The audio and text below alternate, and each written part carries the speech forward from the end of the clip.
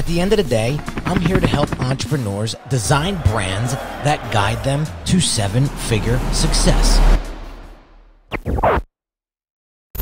And so when I was going through my brand strategy with one of my coaches, he posed the question of, why are you doing what you're doing?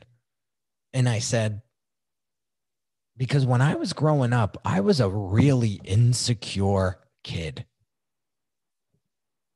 I got bullied. I would go to school with rings around my collar, filthy dirty, because my mother didn't do the laundry.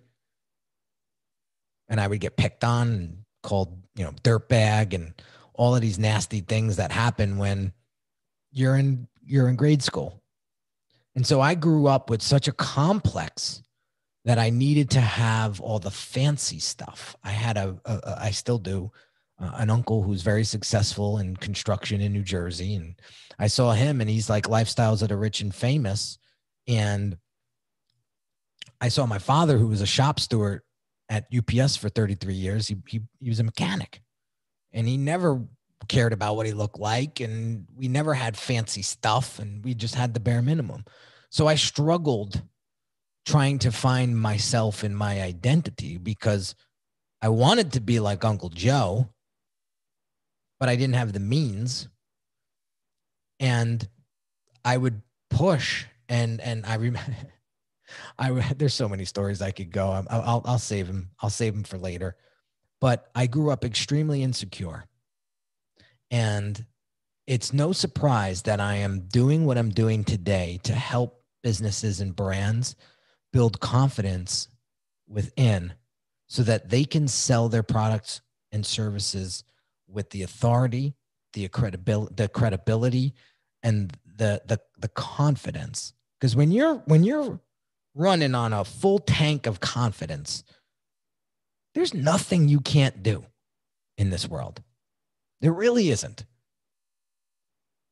So my goal, my mission, my work, my life's work is to help people take their stories, create a brand around them, and go out there and help people get through the issues and challenges that they're trying to get through, and doing it in a premium way. Because the one thing that elevated my success and really helped me find my time and the quality of life was focusing in on charging more for my services, because I am now providing a higher value in what it is that I do.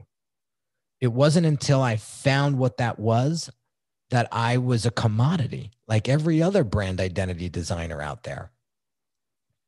And I was a Fiverr designer for 90 days. And I know what it's like to get paid $5 and work on a project for 6 hours. And I said, where was my confidence back then? Because if I had the confidence I had now, I wouldn't even have considered that as an option. But I was so insecure. I was scared to tell everybody that I was failing. And I just kept failing. It wasn't until I turned around, looked at myself, and looked within and said, Henry, if you don't make this change, you're never going to get ahead, and you will stay here. And it's funny, because there's a lot of people that, like David was talking about before, they don't take imperfect action. They either clam up, or they freeze up, or they just get scared, or they feel like they can't. And then next thing you know, you look down at your watch and you look at the date, and you're 88 years old. And then you say to yourself, shit, where'd the time go? But now it's too late. You don't have the health you had. Maybe you don't have the looks that you had. Maybe you don't have the resources that you once had. I share this with you because the story that I just told about how I became who I am today, due to the insecurities that I faced as a kid, it's my life's work to help people understand that you can get over that. And I heard Tony Rodriguez say this the other day, and I want to share it with everybody. He said, your past is simply a bruise. It's not a tattoo. So it's not permanent. And I said, I just shook that insecurity off. I faced those skeletons in the closet. I realized that that was not me anymore. And I'm confident and comfortable with who I am. And I moved forward. And I focused in it on my strengths, not my weaknesses. And I pushed and I pushed and I pushed. And the more I helped people, the more the universe returned the favor. I don't know what that is, but that's how the world works. So I encourage all of you guys to figure out why you're doing what you're doing and the story behind it so that you can share it just like I shared it with the world today. That's what people are going to connect to. And you may have an inferior product right now due to your competitors, but people are going to pick you because you made them feel something that the other competitor didn't because the story you told. That's the power of branding.